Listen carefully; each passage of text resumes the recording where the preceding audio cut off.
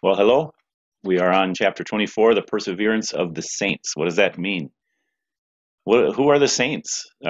Saint means holy, set apart. That's what.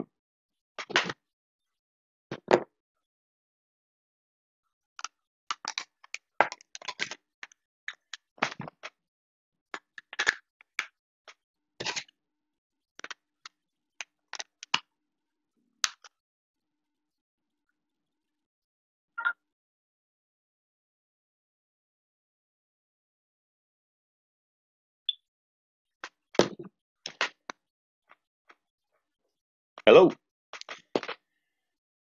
Hello. So we are on chapter 24 this week, the perseverance of the saints. What does that mean? Well, who are the saints? You are. If you are in Christ, if you're a Christian, you are a saint. You are set apart for God's purposes. Saint means made to sanctify or to make holy. And that's what we've been made in Christ. Perseverance, though, what's that all about? Perseverance means not giving up, even in the midst of trials.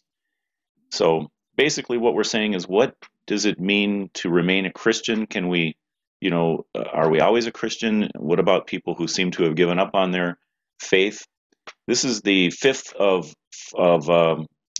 unit of our series, and it's all on what's called the doctrine of the application of redemption, a fancy way of saying how is it that God brings us to himself, reconciles us to himself in Christ. There's different ways to look at it, different maybe steps, I guess, if you will. Most of them involve God's work, not necessarily our own. So we've already talked about who God is, who we are in relation to him. We found out that our relationship has been broken because of sin, can only be made right through Christ. How is what Christ did on our behalf, his atoning sacrifice, how is that applied to us? And so that's the section that we're on. And so this is chapter 24, perseverance of the saints. So a couple questions, key questions. Can true Christians lose their salvation? And then how can we truly know if we've been born again? So that's what we'll be attempting to answer through looking at most of the scripture passages, all hopefully. Sometimes there's so many we can't look at them all, but for the most part, looking through the Bible, what does it have to say about this topic? That's what we've been doing all the way through systematic theology. What does the Bible have to say about any given topic? In this case, perseverance of the saints. So let's define it. The perseverance of the saints. This is going to be the position that we're taking, defending. We'll talk about it's a source of disagreement among Christians. So we will be talking about an opposing view. So the perseverance of the saints means that all those who are truly born again will be kept by God's power and will persevere as Christians until the end of their lives, and that only those who persevere until the end of their lives have been truly born again. Okay, so we're looking at the perseverance as evidence of salvation, not and a result of salvation, not something that we have to accomplish in order to earn salvation. So big difference. So it's meant as an assurance to those of us who are truly born again. It's meant to say this is one of those evidences of the Christian life that we're born again. It's a source of great controversy among Christians. I'll talk about both sides. Sometimes, in different denominations, people might refer to this in different ways. So it's also known as eternal security, or the eternal security of the believer. So part A, I want to make this statement, I guess, breaking down our definition. All who are truly born again will persevere to the end. So I don't want to say must persevere to the end. It's just a fact. It's what we do as born again Christians. So the only conclusion we can reach is that those who don't persevere for some reason, and by the way, I'm not so sure that we can really define what it means to persevere. Surely there's many Christians who enter into health problems. They might not even, they might not read their Bible. They might not go to church anymore. Alzheimer's.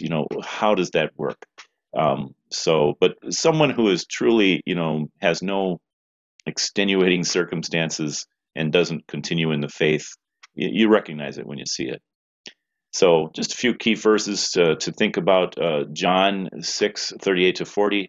Jesus said, I've come down to heaven not to do my own will, but the will of him who sent me. And this is the will of him who sent me, that I should lose nothing of all that he has given me. He's talking about the disciples and the people who have put their faith in him. He will lose no one. And John 10:27-29, my followers hear my voice, and I know them, they follow me, and I give them eternal life, and they shall never perish. No one shall snatch them out of my hand, and no one is able to snatch them out of the Father's hand. So they shall never perish, means what it says in the original Greek, and no one is able, including ourselves. So that would probably be the biggest fear that we have, is that we will come to a point where we abandon Christ, we abandon our faith. Can we do that? And so we believe no one means no one, not outsiders, not any kind of person who would force us, and not even ourselves. So John 3:36, whoever believes in the Son has eternal life. Does not say. So a lot of these verses we're going to look at, the key verse is very important, or the key word here is, I think the key word is has. You have it already, eternal life. And I'm going to be referring to throughout this lesson the fact that eternal life is something that we were given at salvation. It's something that we are experiencing now, and it's something that we will gain in a fuller measure, in a bodily form even, in the final resurrection. So it's something that happens in our life, past, present, and future. John 5:24, very truly I tell you, whoever hears my word and believes him who sent me has eternal life, and will not be judged, but has crossed over. You've already crossed over from death to life. We're dead in our sins, but then we're alive in Christ. We're going to see later, we're new creations. We've already come to life, and we're starting to experience eternal life even now, in the midst of this world. So some other passages that contrast, what do we mean when we're talking about eternal life? Well, it's the opposite of eternal death, is that separation from God. I give them eternal life, and they shall never perish. No one will snatch them out of my hand. So we have to understand also, in reading these passages, that the common understanding was that we are far from God, we are perishing in our sins, and so we're going to find out that it's not that we sin and then God condemns us. It's that, no, we're condemned already. We've already sinned. We're already guilty. So it's not a matter of the final judgment, will you go to heaven or hell? We're already headed to hell. We're already condemned. We're found guilty. That's the bad news of the gospel. That's why the good news is so good, because we have to understand that the bad news is, for many in the Bible, it was a given. Not so much anymore. It's kind of hard to convince people that a loving God would ever condemn anyone to hell. That's for the those who are post-Christian, those don't understand the Bible, they're biblically illiterate. We make up our own ideas about God, and we say that, well, if God is so loving, he can't punish anyone in hell. No, that's not biblical. So God so loved the world. We focus on the love part here, but look right in the middle of there. It says in John 3:16 and 17, that whoever believes in him shall not perish, but have everlasting life. So God came to save the world. Why? Because the world was condemned already, as it says in John 3:36. Whoever believes in the Son has eternal life, but whoever rejects the Son will not see life, for God's wrath remains on him. It was already there to begin with. We're all, the minute we sin, we're guilty. We are deserving of God's wrath and condemnation. So other passages, 1 John, I want to take a minute to explain 1 John. I bring up the book of 1 John to a lot of people that I meet on the street, because they're They're church people who maybe sometimes they're too they want to try to be so humble that they can't admit that they believe they're going to heaven, so they think that I shouldn't just assume I'm going to heaven. No, why can we assume that we're going to heaven and still remain humble as Christians? It's because it's not based on our good deeds. We know we don't deserve it. It's based on what Christ did for us. So even though I deserve to be punished, I can say without boasting or bragging, I'm going to heaven. Why? Because it's not based on something I've done, but what Christ has done for me. So we have to understand that. First John was written, I believe, John wrote, I write these things to you who believe in the name of the Son of God, so that you may know that you have eternal life. And I think it's important that John put this at the end. This is actually the last chapter of First John where this is found. He didn't put it, this was not his opening statement. I'm writing these things. Why? In order that you can know you have eternal life. Why didn't he put it in the beginning? Because if he had said that, and by the way, these things refers to everything he had written in the book up until this point. And so if he had put that in the beginning, it would be, we as humans would say, okay, well, here's a checklist. How can I know I have eternal life? Well, I better check off all of these things. And I think by putting it in the end of the book, it's crucial that as we've been reading and as we've been recognizing these different things in ourselves, or maybe not, that's how we can know. So it's more a matter of what is the evidence? Is the evidence there? Not is it a checklist of things we have to accomplish? Romans 8:1, therefore there is now no condemnation, no guilt for those who are in Christ Jesus. Romans 8:30, for those he predestined, he also called, he also justified. Those he justified, he also glorified. And the glorification is something that we won't experience until we receive our resurrection bodies in heaven. So this is, but it's written as if something in the past. Why? Because it's God's promise that if he did these other things in our lives, he will do this also. So it's written as if it's already done, even though it's something that will happen in the future. It's a sure thing. Ephesians 1:13-14. And you were included in Christ when you heard the message of truth, the gospel of your salvation. When you believed, you were marked in him with a seal, the promised Holy Spirit. So when we say that we've come to Christ, we invited Jesus into our heart, maybe is the language some people use. What it's talking about is the Holy Spirit comes to live within us, rather than just affecting us from the outside. He comes to live within us, and he's like a deposit. And I think I probably should have highlighted this word, guaranteeing our inheritance until the redemption of those in Christ, in God's possession. Guarantee. If God guarantees something, that's the best guarantee ever.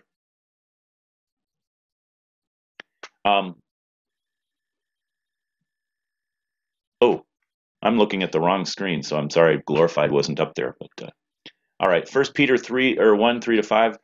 Praise be to the God and Father of our Lord Jesus Christ. In his great mercy, he has given us new birth into a living hope through the resurrection of Jesus Christ from the dead, and into an inheritance that can never perish, spoil, or fade. Why?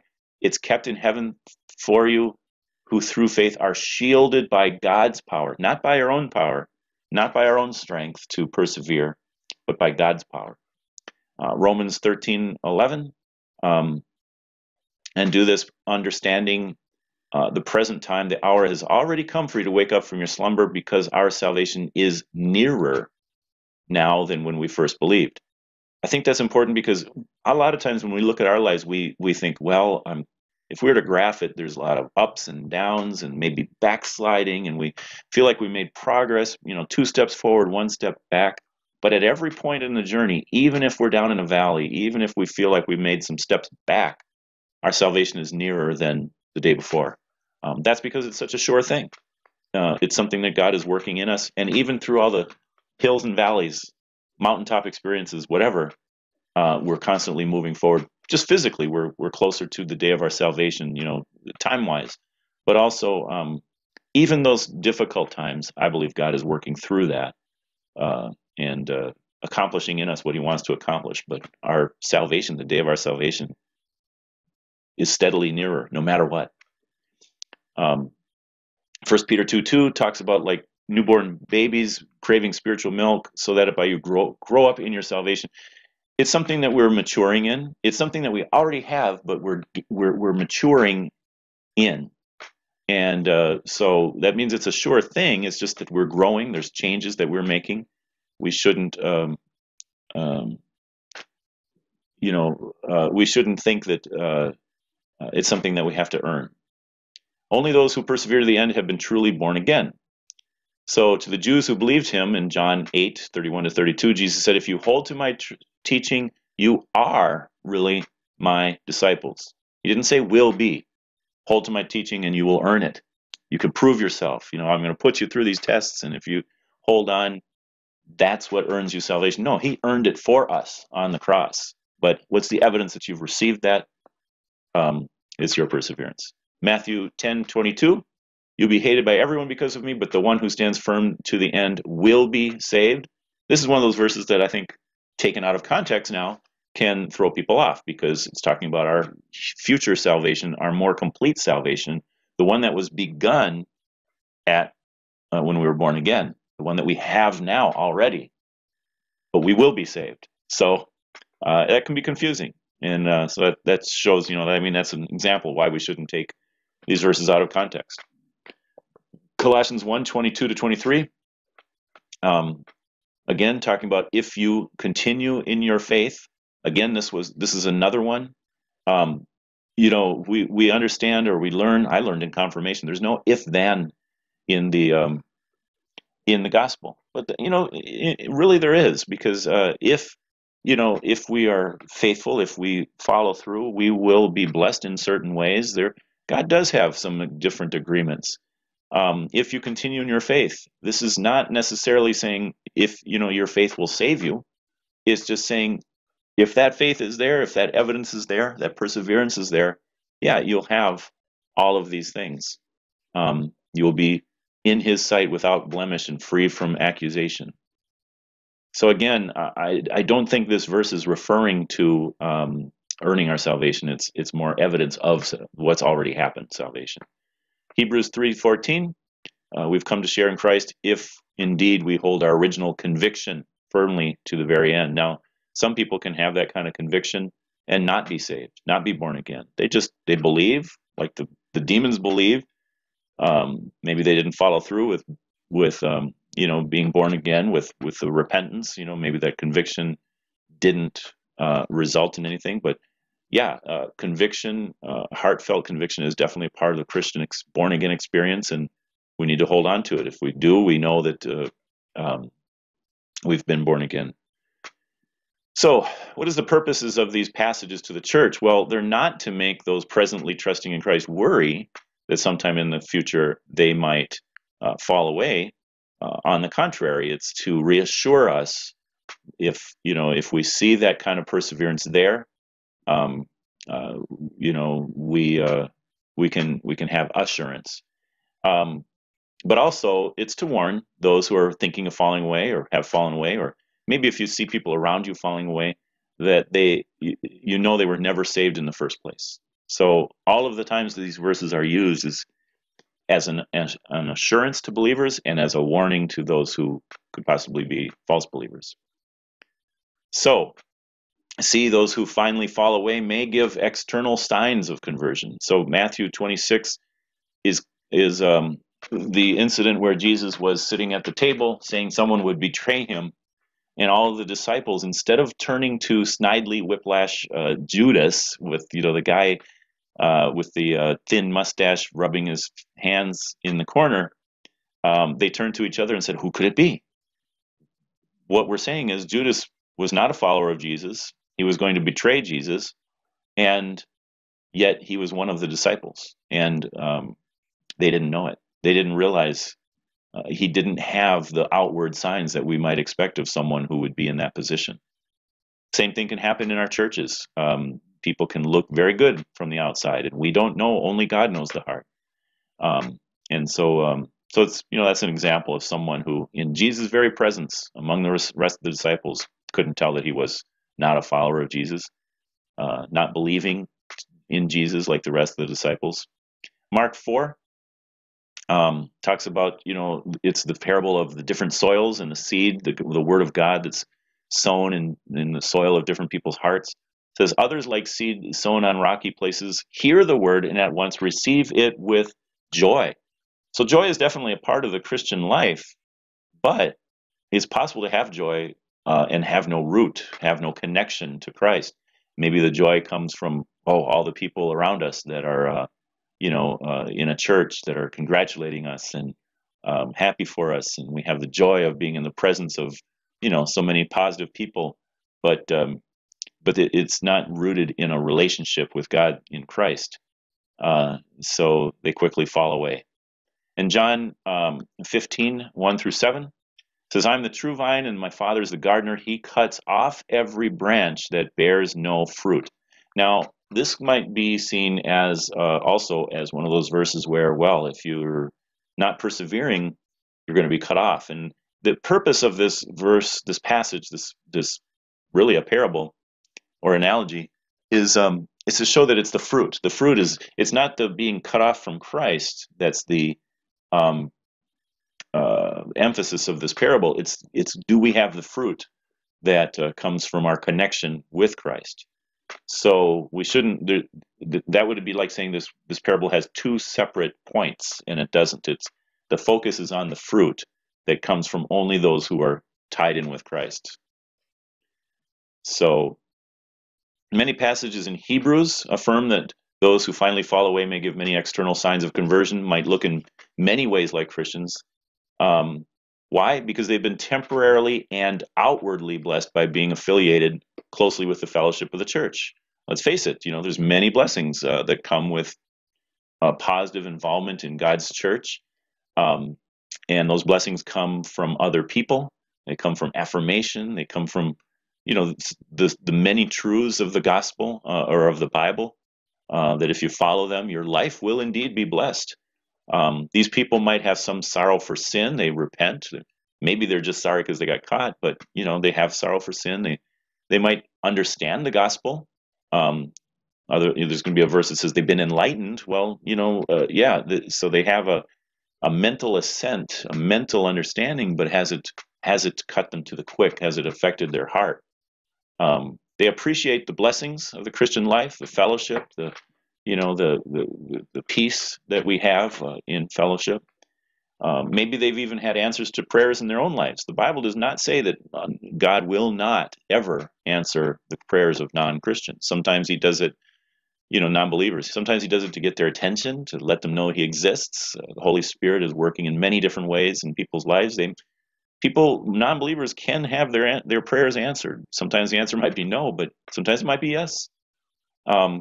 They might have even felt God's power working through their lives. The Holy Spirit can work in any situation he so chooses.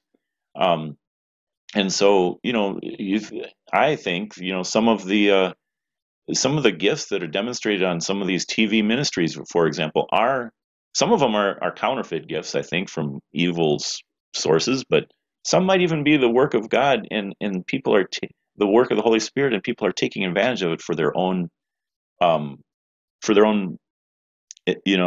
benefit.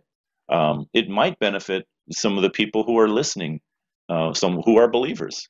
So God is not limited to working just in believers. The Holy Spirit can work in whoever he chooses. Our leaders are oftentimes, usually probably not believers, but God can work through them.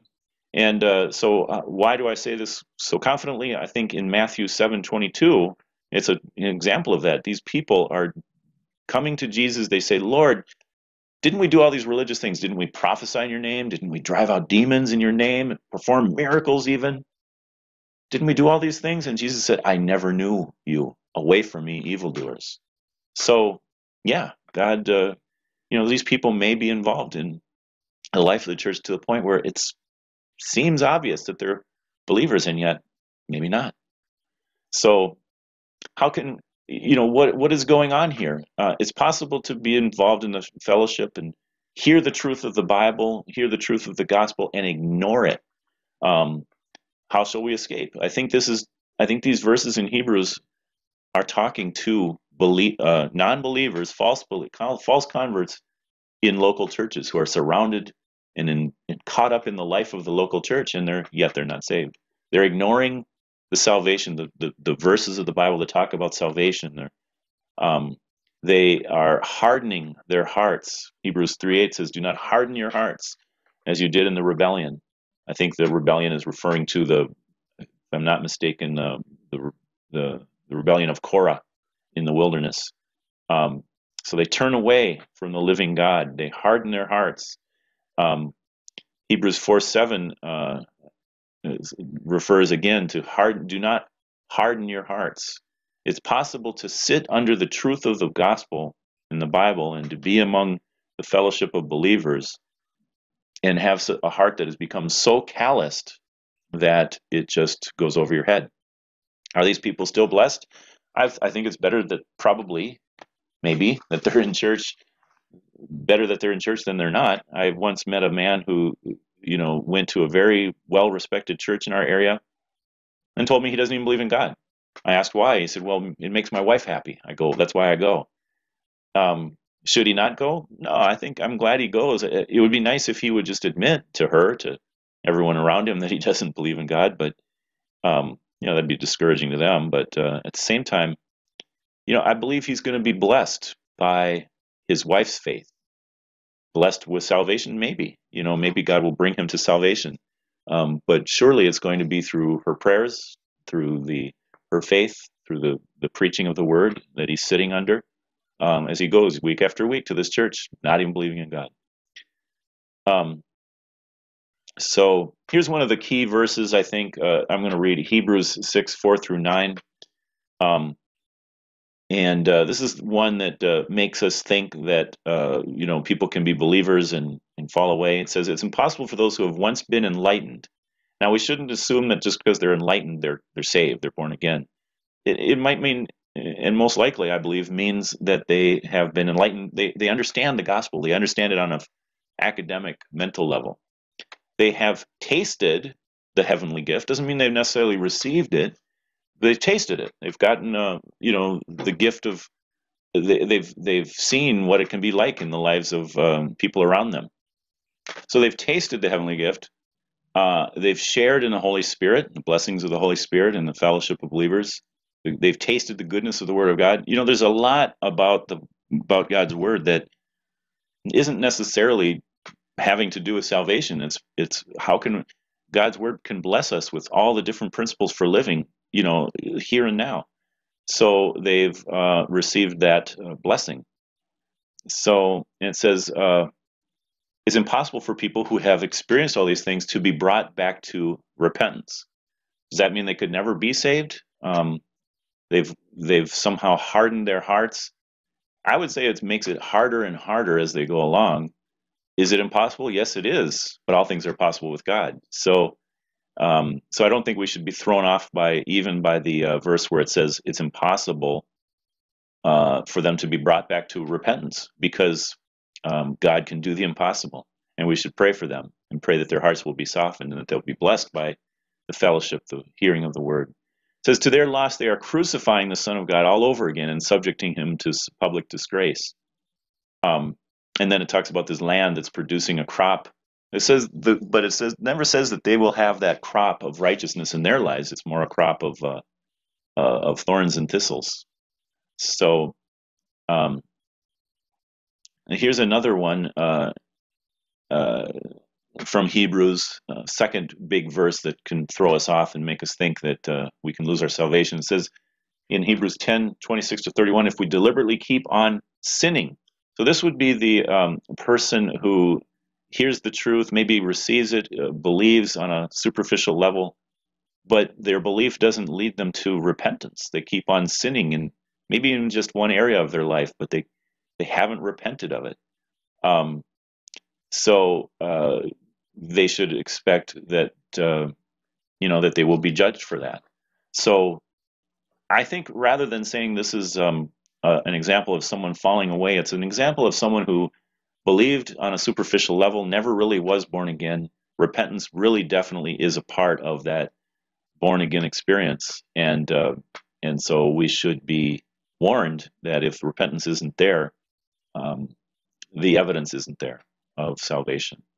So Hebrews 10, so do not, 35 to 36, so do not throw away your confidence. It will be richly rewarded. You need to persevere so that when you have done the will of God, you'll have what he has promised. So again, the emphasis on perseverance. Some of these verses talks about not shrinking back, and you can be sure that in our life, there will be big times and little times where we will be tempted, our faith will be tempted to, we'll be tempted to just shrink back and not exercise our faith. That we will, and it says don't, persevere. This is just another way of saying persevere in the faith. Those who do, you are rewarded. We're being told to do what God will do in those who believe. Hebrews 12:3 says, "Consider him who endured such opposition from sinners." Now, I think this is important. Who is it that endured such opposition from sinners? Well, it's Jesus on the cross, and in the Garden of Gethsemane, and being whipped and carrying his cross and enduring the mocking and the scorning. Why should we consider him? Because he's the one who gives us the power to overcome the same thing. So if he can do it in himself, he can surely do it in us. And so, why should this encourage us? Because we know it's not our strength that is persevering, it's Christ's strength in us. All right. So, what can a believer do? What can give a believer genuine assurance? So, number one, do I have present trust in Christ for salvation? This is important, present trust, because we're not trusting in, we all have, hopefully, we have some different milestones in our life. Might be our baptism, it might be confirmation, it might be different, times, mountaintop experiences we've had in our lives with Christ. But if we're constantly camping on those experiences from long ago, we're ignoring what Christ is presently doing in our life. So those can be very important if we're at a low in our life and we look back and we're reassured by what God has already done. But we can't. I think we have to have a balanced view of the journey that we're on. The things God has done in our lives are very important, but where are we now with Christ? And so that's why Colossians 1:23 says, "If you continue in your faith, established and firm, and do not move from the hope held out in the gospel." The emphasis there is on the present. What are you doing in the present? Hebrews 3:14 says, "We have come to share in Christ if indeed we hold our original conviction." So we're going back to that original conviction, that milestone in our life where we made a declaration of faith, confession of faith. But are we continuing to hold on to it? That's a present view.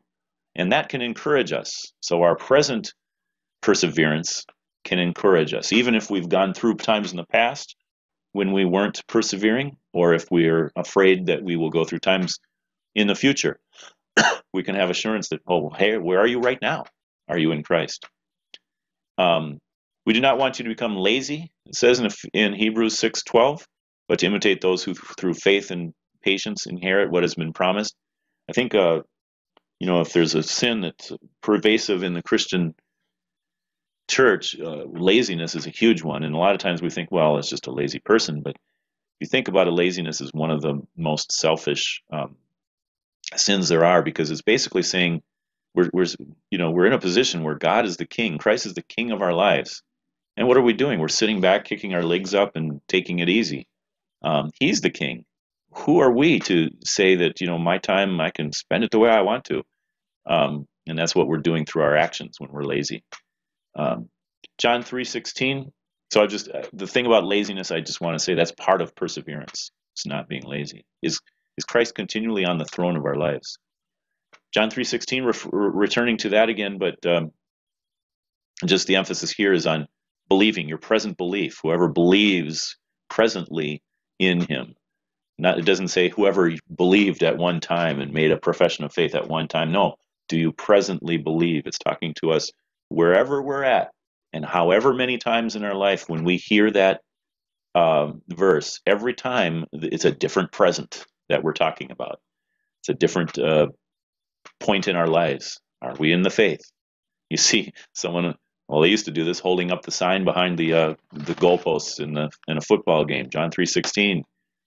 Do you believe you have eternal life? Should be a source of assurance for us. So this emphasis on present faith in Christ stands in contrast to the practice of some church testimonies, where people repeatedly recite details of a conversion experience they've experienced 20 or 30 years ago. We shouldn't forget those. Again, they're milestones. They're meant to help us through the difficult times, but they shouldn't be the only source of our faith. Is there evidence of, so what are some of the assurances? The first one was, is there present work of God in our lives? Second one, is there evidence of regenerating work of the Holy Spirit in my heart? Okay, well, we're going to break this up into three parts. A, there's a subjective testimony of the Holy Spirit within our hearts bearing witness that we are God's children. In other words, we're experiencing the Holy Spirit in different ways. So if you are being led by the Spirit of God, you are children of God, it says in Romans 8:14. We experience that, it talks about us living like God is our Father, Abba, Father. The Spirit testifies with our spirit that we're God's children. We have this. It's not something that I've found that I can even explain, especially to non-believers. They're just kind of like look at me skeptically, but I can say I feel that fellowship. I feel that inner confirmation of the Holy Spirit. I feel the leading as different decisions are made, and He's confirming that I'm going in the right direction. This is the way. Go in it. The Holy Spirit is saying, or avoid this way. So we feel that. 1 John 4:13 says, this is how we know that we live in Him and He in us. He has given us His Spirit. So we can sense the Holy Spirit in our lives. Not just working on us from the outside again, but working in us. He's given us His Spirit. And then Galatians 5:22-23 talks about the fruit of the Spirit. If you notice all the different fruits that are mentioned here, they're all aspects of our character, and our character should be changing to become more like Christ. We have love, joy, peace, forbearance, kindness, goodness, all of these. Matthew 7:16 is Jesus talking about, how do you recognize a tree? You know it by its fruit. How do you recognize yourself to be a Christian or other people to be a Christian? It's the fruit in this. And so here, what Jesus was talking about, well, what is the type of fruit? It's clarified in Galatians, the passage I read before that. Character change. Do we see our character changing? Second thing, so the first one is this confirmation of the Holy Spirit. Second one, we continue. How can we be reassured? We continue to believe and accept the sound teaching of the church. So usually when we become a Christian, we learn the basic elementary truths of the Christian faith. Jesus is the Son of God. He lived a perfect life. He died. He rose again, and sits at the right hand of God the Father. Some of those basic truths, like we might find in the Apostles' Creed. So no one who denies the Son has the Father. Whoever acknowledges the Son has the Father also. This is found in 1 John 2:23. Basically, it's talking about some, again, 1 John is a book written to, show us that, yes, affirm that, yes, we are in Christ. How do we know? Well, we still hold on to some of those basic truths like this. I don't think it's limited to this, though, and I've always been a little troubled, like, well, whoever affirms the Son. I think it's meant to be an example of some of the basic truths of the Christian faith, because even demons affirm Jesus is God's Son. They know this fact. 1 John 4:6 says we are from God, and whoever God knows God listens to us, but whoever is not from God, when he says we, he's talking about himself and the other disciples. He's writing this to the church as a disciple, and he says, whoever is not from God does not listen to us. And so now, how do we hear the disciples? Well, we read this letter. We read the different scripture from the disciples, and we listen, we obey it, we follow it, we believe in it. So this is how we recognize the spirit of truth and the spirit of falsehood. And then C, we have this present continuing relationship with Christ. We remain in Him. Like a branch bearing fruit has to be connected to the trunk. We can't bear fruit without him. For John 15:7, if you remain in me and my words remain in you. So we're following his teachings. We're holding fast to the truths that Jesus shared. 1 John 2:4-6, whoever says, I know him, but does not do what he commands is a liar, and the truth is not in him. But if anyone obeys his word. So it's not just listening to his word. Listening actually is hard enough for the non-believer. Most non-believers do not read the Bible. They don't spend much time with it. They can't stand it. It gets too hot in the kitchen and they get out. So listening is a part of it, but then obeying too. And so there are people who become puffed up with knowledge because they're hearing so much but they're not obeying it, and it can look pretty ugly in their lives. So obedience too lets us know we can't keep on sinning. It says in 1 John 3:9-10, we just don't have the desire anymore. It says, how do we know who the children of God are and who the children of the devil are? Anyone who doesn't do what is right is not God's child. If God is working in our hearts, if the Holy Spirit is there, we're either going to be obedient and happy and joyful, or we're going to be disobedient and depressed and feeling the grief. The Holy Spirit will be grieving. He doesn't leave us if we're truly a believer, but he does affect us, and could be in negative ways. So he does these things to get our attention. 1 John 3:24, the one who keeps God's command lives in him. And 1 John 5:18 talks about not the one who is born of God does not continue to sin. And then 3, so first we sense the Holy Spirit, we sense the presence of Christ, the connection with Christ, and finally, do I see a long-term pattern of growth? And so this is where I'm saying, yeah, we have ups and downs in our life. We might even feel like we're taking steps back, moving backwards in the faith. But is there a long-term growth? If we charted it, would we see a continuing growth in Christ? So therefore, my brothers and sisters, 2 Peter 1:10 says, make every effort to confirm your calling and an election. If you do these things, you'll never stumble. What are these things? Well, he said it right before in 5-7. He said, make every effort to add to your faith goodness, knowledge, self-control, perseverance, and godliness, mutual affection and love. We should have these things and have them in increasing measure. It says in verse 8. So I recommend keeping a journal. It's been very helpful for me. I can look back and see some of the things I was struggling with, and I'm reassured that if something isn't alive, it's not growing, it's not changing. If you see growth in your life, that can be a sign of an assurance of that your salvation is real, because you're growing, you're changing, you're becoming more like Christ. So John 6:30, doing the Father's will. The Father's will is that everyone looks to the Son and believes in him shall have eternal life. And the Father's will is that we'll look to Christ and that we will trust in him, but also we become like him. And that's one of those fruits of the Spirit. Not one, that's the goal, is to become more Christ-like, more godly.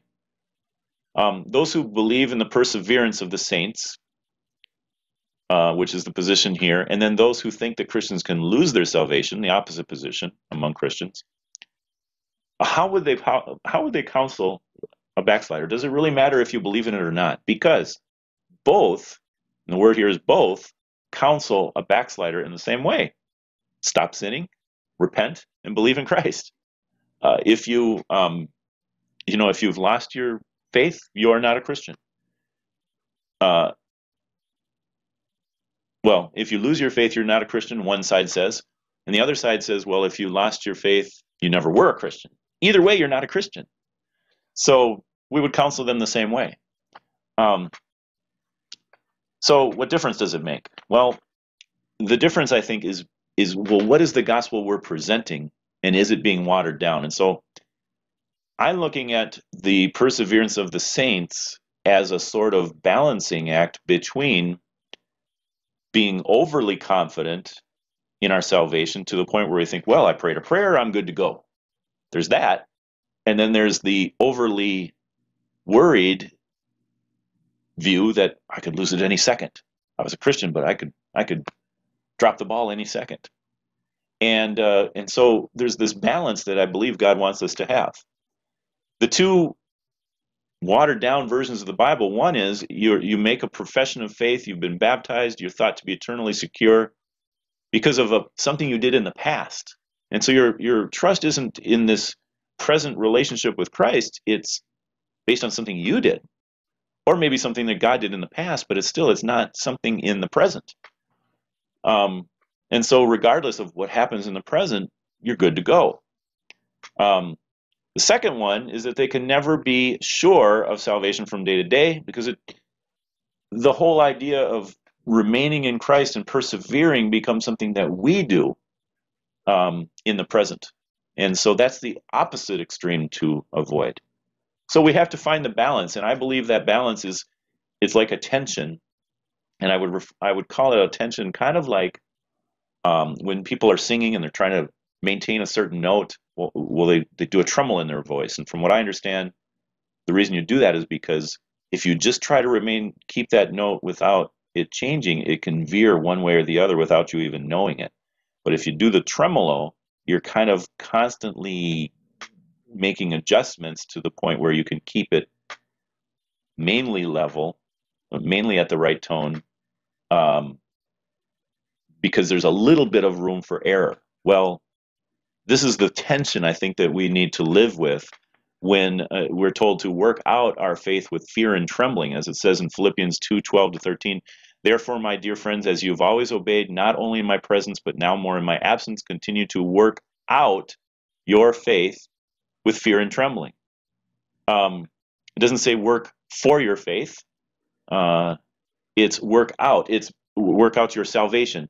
It's working. It's allowing something to be made manifest in your life that's already there. Work out your salvation. So it's not working for it. It's not earning it. It's allowing it to come out. And so the emphasis is on the present with an eye on what God has already done to reassure us.